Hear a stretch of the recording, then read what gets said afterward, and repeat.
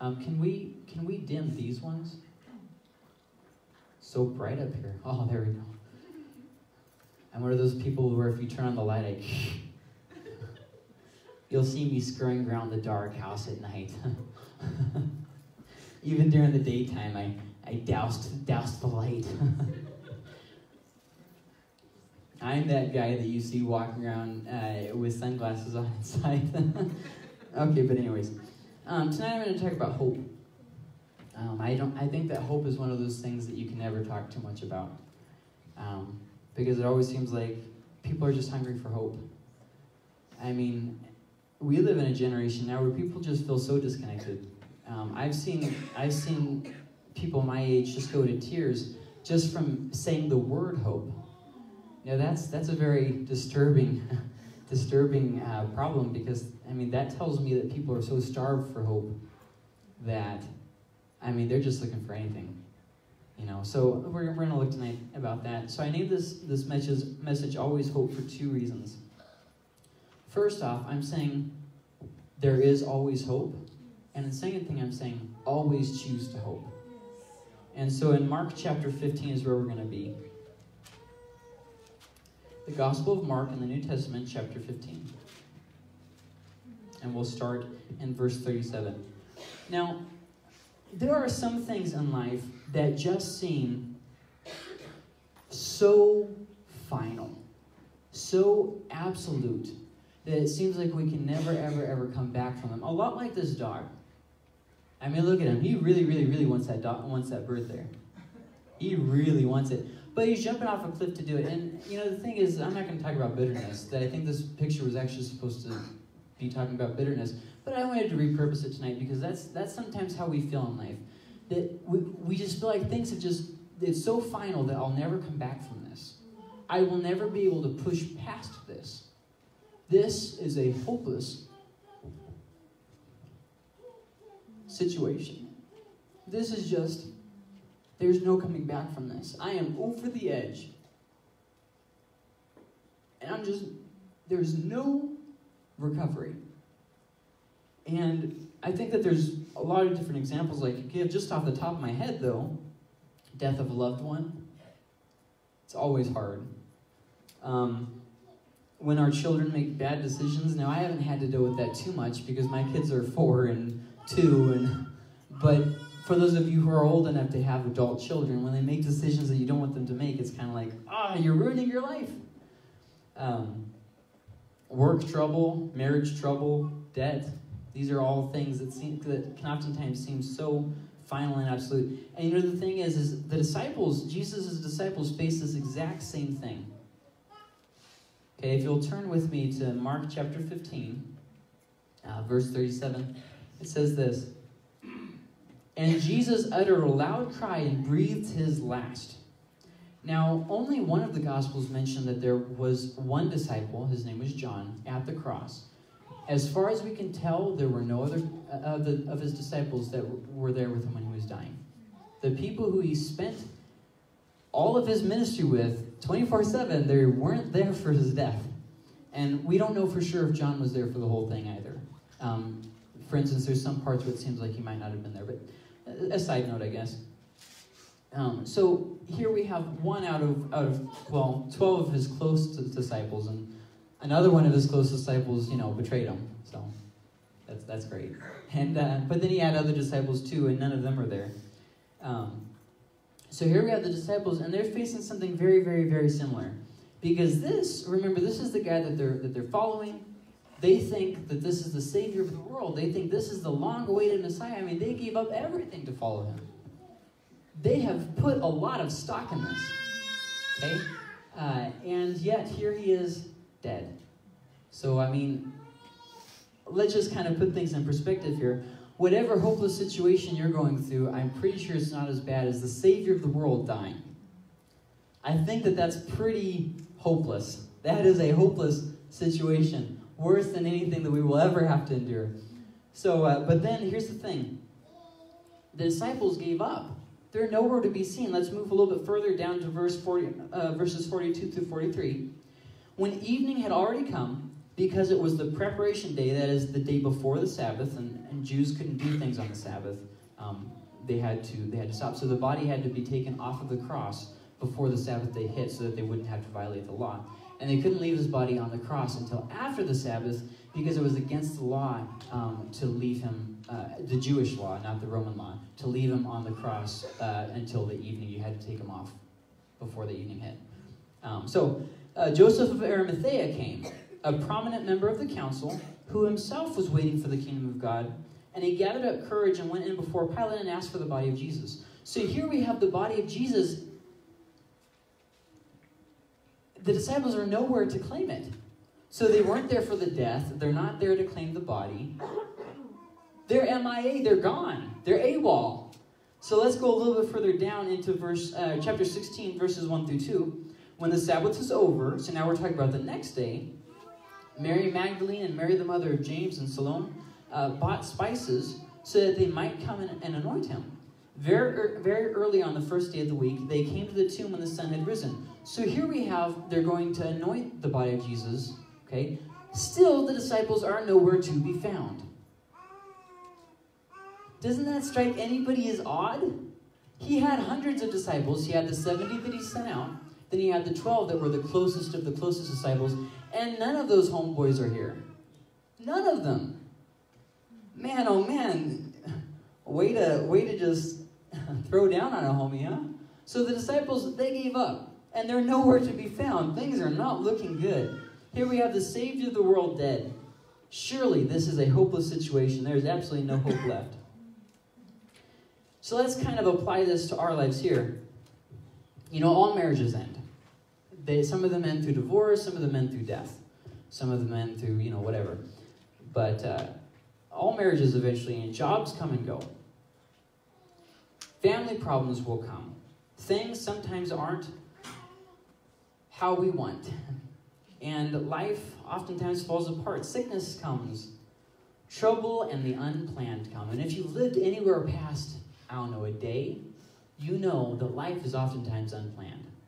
How many of you, when you were 5, thought that this is where you would be at this age? How many of you thought that this is how things would go?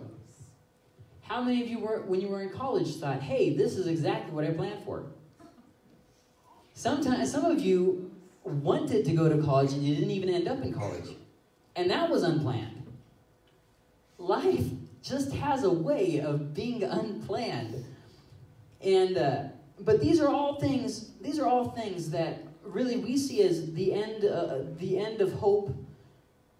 Just the end and final, there's no hope left. All of these things that I mentioned, marriages, jobs, finances, life, family, these are all things that we say, hey, this is the final now. There is no hope. Troubles and the unplanned to come. So, but if you hop down to Mark chapter 16, same chapter, but now hop down to verses 5 through 7. Entering the tomb, the women who came to anoint the body of Jesus, entering the tomb, they saw a young man sitting at the right, wearing a white robe, and they were amazed. And he said to them, do not be amazed. You are looking for Jesus the Nazarene who has been crucified. Now, just let me add a little detail here. One of the other Gospels says that there were 2 men. So some people might say, well, which one is wrong? Neither. Mark doesn't say that there weren't 2 men. He just is focusing on the one. Evidently, the other one didn't speak.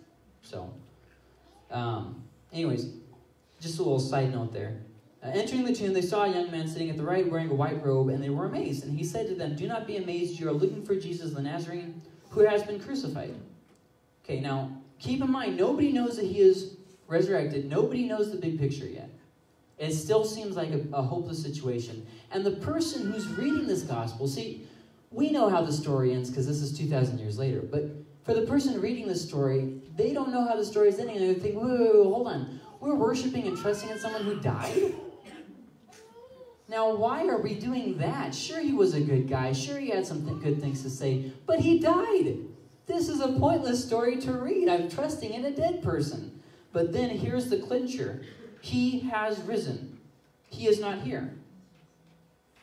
Behold, here is the place where they laid him. But go, tell his disciples and Peter, he is going ahead to you to Galilee.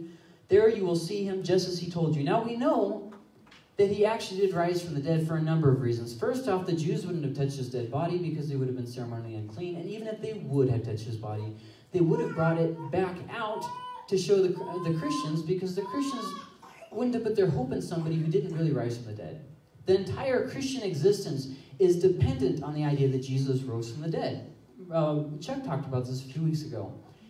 And Jews hated the early church because they thought they were corrupting the message of the law. So if they had the body, they surely would have presented it. Now, the Roman soldiers who were set to guard the body, they would have probably been killed for losing the body. So what would have been their incentive to hide the body? Or, more importantly, the Romans really didn't even care about the Jew and Christian thing until after 100 AD. So why would the Roman soldiers have taken the body? Well, maybe they were paid by the Jews. Once again, the Jews would have presented the body. Well, maybe the Christians took it. Well, yeah, people die for things that they believe in all the time. But people don't die for things that they know aren't true. So this is the foundational thing. We know that there was an actual person in history named Jesus. That's an inescapable fact. Even people who aren't Christians have come to this conclusion. To make the unhistorical claim that there was no Jesus is just so completely outrageous that you have to say there was no Roman Empire, there was no George Washington. I mean, it's just ridiculous. You can't make such baseless claims. So here we are with this, a fact that the body is missing. And furthermore, if they were really trying to make this story credible, they wouldn't just have used women. Women were so looked down on in the ancient world that there was no reason why you should believe a woman's story. But here, the Gospels are saying, hey, a woman saw and heard these things. Well, that's not the most credible source you could have used there, guys. Don't you know you should have probably had a really important person, like the chief priest of the Jews. He should have been the one. See what I mean? There's just so many things in the story that reek of it being true. So here we have this story of these events. Okay, all right. So we have this, really, it's an outrageous story. People don't rise from the dead. That doesn't happen. When people are dead, they die and then they decompose. But here's this person who's not where they're supposed to be with no reasonable solution as to where. And if that is true, and God has the power to do such a mighty, unheard of thing, then surely that must mean that there is no such thing as a hopeless situation. If God is able to even raise the dead, surely your situation is not hopeless. So troubles come and go, but God's promises and God's word endure. No matter what our life throws at us, no matter what the bad things are that happen, there's always hope. There is always hope. Because God's words endure. Now, if you've lived past the age of 20, you've realized a few things by now. First off, that you don't know how much you thought you did. Second off, that all those people who pretend to know a whole lot, like politicians, and no, we have the solution, or no, we have the solution, no, they're wrong, no, they're wrong. You know that they're both wrong. Neither of them have the solution either. We know that this life gives us disappointment after disappointment. But I can guarantee you this, no matter how old you get, no matter what you experience in your life, you're always going to find that God never lets you down. He might not answer you in the way that you wanted him to. He oftentimes does that. Sometimes we have this list of how he has to answer and speak to us, but God has his own plans. But I can promise you this, never once will God's words not be true. Never once. And I can promise you this, everyone around you will eventually let you down. Everyone will eventually, at least has the potential of lying to you. God doesn't even have the potential of lying to you. He cannot lie to you. Troubles come, but God's word and his promises endure. You will have marriage problems. You will have work problems. You will have family problems. Those things will come.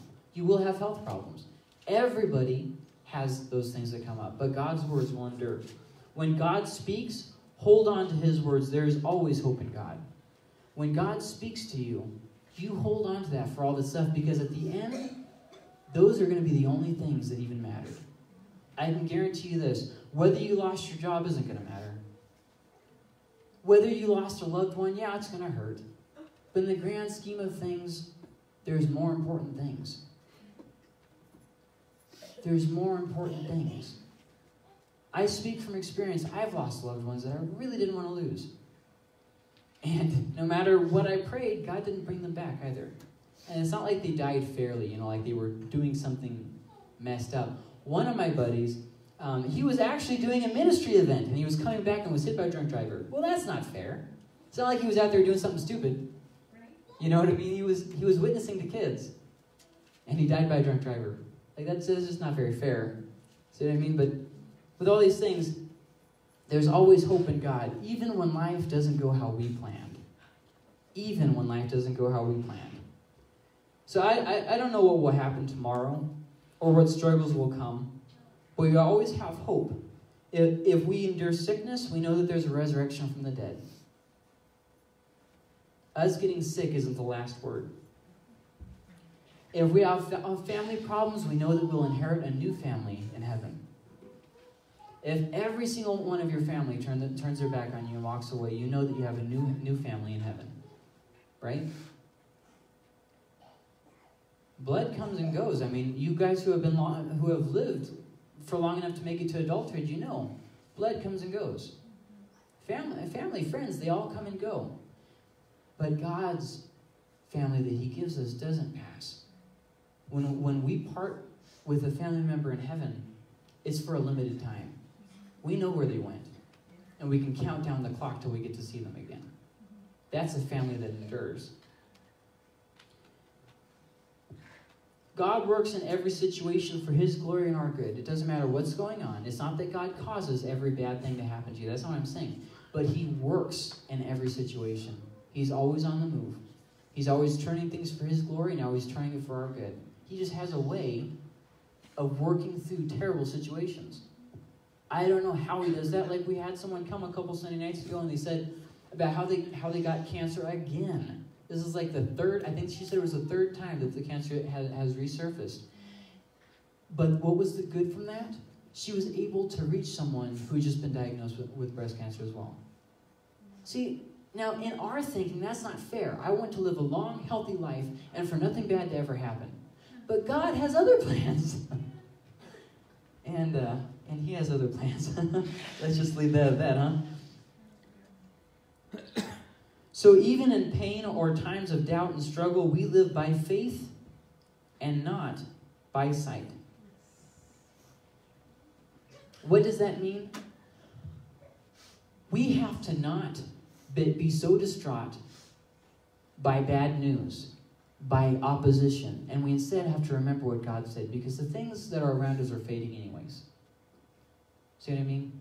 Well, this person, they were talking behind my back. What does the Holy Spirit have to say about it?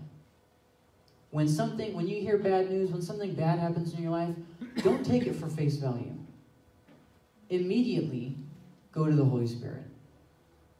There have been multiple situations where really, really, really bad things have happened. But I wasn't discouraged for one reason, because the Holy Spirit was talking to me, and He told me there's a bigger picture here.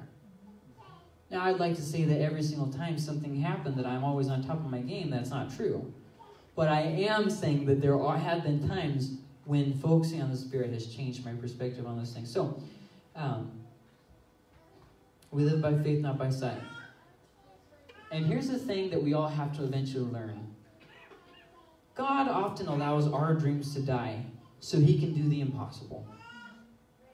And I'm going to show an example of that in a minute. But there was a pope, his name was Pope Gregory the Great. Or if you know popes, it was Gregory the First. Either or. This guy was a monk, and he wanted it to stay that way. He just wanted to be left alone in his monastery, and hey, that's good enough. And, they didn't want him to do that.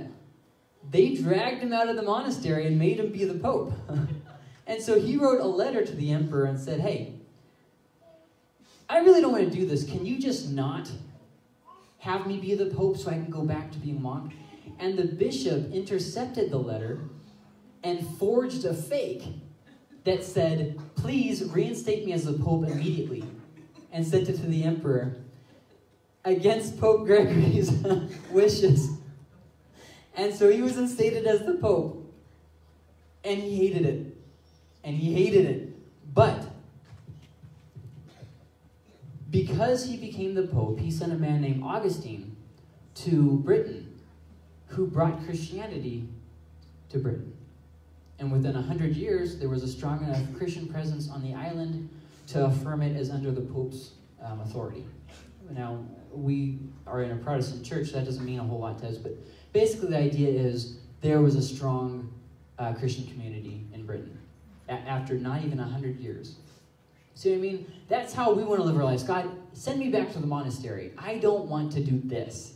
This thing that you got going on here, that's good for you, God. That's your plan. I've got a plan that involves me being back there at the monastery. I want to be a monk. I want to be happy, left alone, and no problems. That's what I want, God. Pope Gregory was over it. It's not that he didn't love people anymore. He was tired of all the nonsense, and he just wanted to go be in a monastery. Can you relate to that? I think Pope Gregory is one of the most relatable characters in history, because that's how we all feel. God, I want to be back there. But instead, he gets drug out of his happy little home in the mountains and instead has to be the Pope against what he wants to do.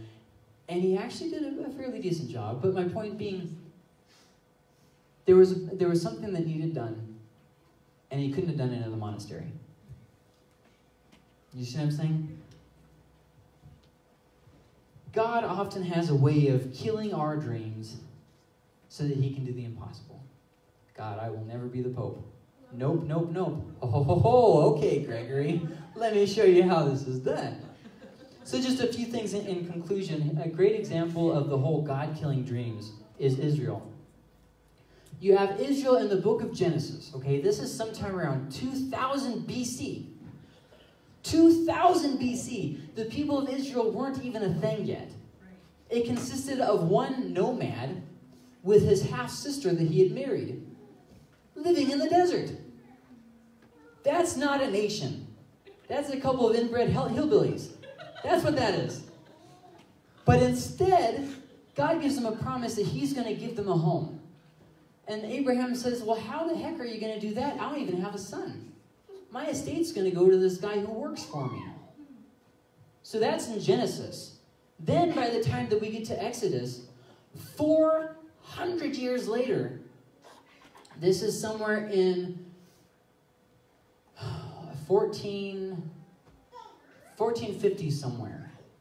They're in slavery in Egypt. Boy, things have really looked up here, God. I'm glad you promised me a home here because, man, this is exactly the home that I had envisioned, serving as a slave. Well, then we get down to the book of Joshua. And where are they at? They're having a bunch of battles so that they can go to their home. So, okay, we're at the end of Joshua. They're in their home. Finally, the promise has been fulfilled. Well, not quite. Because then we hit this next stage where they have to constantly fight just to stay in their home. That takes us through the books of Kings and Chronicles and Ezra and Nehemiah. And there they are, living in the promised land. The Messiah is nowhere to be found, but here we are under Roman control. Surely this is not what you had in mind, God. You see what I mean? God has to kill our dreams. Okay, God, I want a home. You promised me a home. This is good. Well, so kill it some more. Really just make sure that dream is dead. I mean, really. And now, what do we have to show? For all this long time of struggles and dead dreams, we will inherit a new heaven and a new earth. We will live with God in eternity where there won't even be a temple because God himself will exist with us. That is something that has never occurred in human history, not even with Adam and Eve. Adam and Eve themselves did not see God the Father. Jesus appeared to them in form of some kind. It doesn't say exactly what form. But God the Father was hidden from them. No human has ever seen God the Father. That's going to change. Now that is something that gives us hope. And that is something that won't die. That is something that won't die. So remember that God sometimes kills your dreams to do the impossible. There was a story that Lee Strobel shared a couple weeks ago on Twitter. And basically there was this loud atheist. Now I don't mean loud as in he had a voice that carried. I mean he was a very verbal atheist. God's stupid. You have to be an idiot to believe in him. You know, just a very outspoken atheist. And right before he died, he said, I just want to go home. God, take me home. God, take me home. And the last thing he said before he died was a prayer to go home. God does the impossible. You know, I bet there was someone praying for him. Someone who thought he will never get saved. Someone who thought he's a pain in the butt. Get him out of here. And God did the impossible. God did the impossible. So remember this, there's more. There's more than this. There's more than the mortal world around you. And there's more than the problems that you endure. Sometimes we go through so many problems, we feel like the problems are all that exists. But there is more than the problems. And past the problems, there is life. Never forget that. If you've ever done this, you know exactly what I'm talking about. If you've ever stared at a computer screen for a long amount of time, and then you walk outside, everything looks bigger. Because you've been focusing so hard on the screen for so long, you get tunnel vision. And then you go outside and everything looks bigger. You're like, wow, has my tree always been this big? You know what I mean? It feels like, whoa, if you guys have ever played video games, when you play Mario and you go into the miniature world and you're the little guy and there's all these big mushrooms, it feels like that. You walk outside and you're like, wow, the world looks so big. That is a lot like heaven's going to be like. We're staring at this computer screen and we think we know things, we think we understand things. When we get to heaven, it's going to be like walking outside for the very first time. Whoa, this is not what I anticipated, God. I thought there was going to be less. I thought there was going to be not so great. I think somewhere in our heads we kind of miss how big God is. And we kind of miss how happy heaven is. Well, I'm scared to die. Well, don't worry. Once you die, you only have to do it once, and then you're never going to be scared again. So, hey, that's good. So you have to remember that God is always working. And remember this, more than anything, the journey is not the destination. The journey is not the destination. You are on a journey. Your life is a journey. When you're a kid, you don't really think about it. But then as you get older, you think, holy crap, I'm going to die. Then you get older and you're like, wow, I'm really close to dying. And then you start adding up you start tallying your life. Okay, I'm this old. That means I have this much longer. Oh my goodness. I'm never going to be able to go on that cruise that I wanted to go on. How am I ever even going to pay off my credit card? You know, and you start looking and you start adding up and you start, okay, if I get a job, a good job, and I make this much a year, and if I save up for the rest of my life, I might have taxes paid by the time I die. You know what I mean? You start really adding this sucker up. And things start seeming very daunting. But remember that the journey is not the destination. You will go through struggles. It's part of the journey. But it's not the end goal. You are on a journey, and past is the past. You might say, well, I've messed up. You know, I'm this or this and has happened. The past is the past. The thing about a journey is it's not like a video game. On a video game, if you mess up, you can reload a past save. In the real world, if you mess up, it's in the past. You can either sit there and stare at your problems, or you can move towards the future. But you can't do both. It's an all or nothing kind of deal. So you have to do like Paul says in Philippians, press forward to the hope in Christ. Because you have everything to gain and absolutely nothing to lose.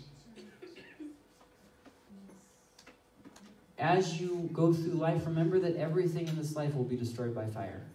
You can spend your whole life trying to make monuments for yourself, trying to leave markers that you lived on this planet, trying to accumulate all the things that you think will make you happy, but it won't. But it won't.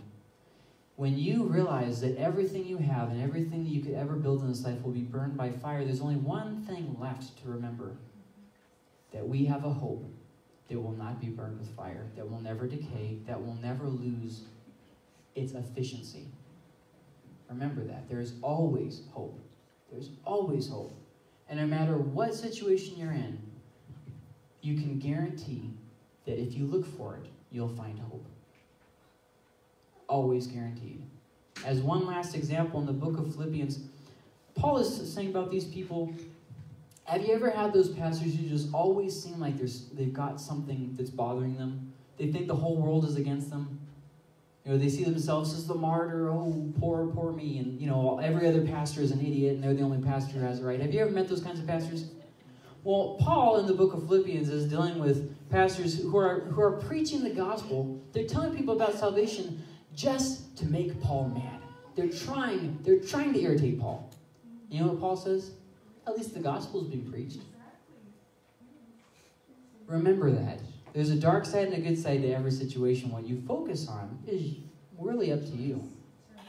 Really up to you. But remember that we have a hope that does not die. If I could, I'm looking at my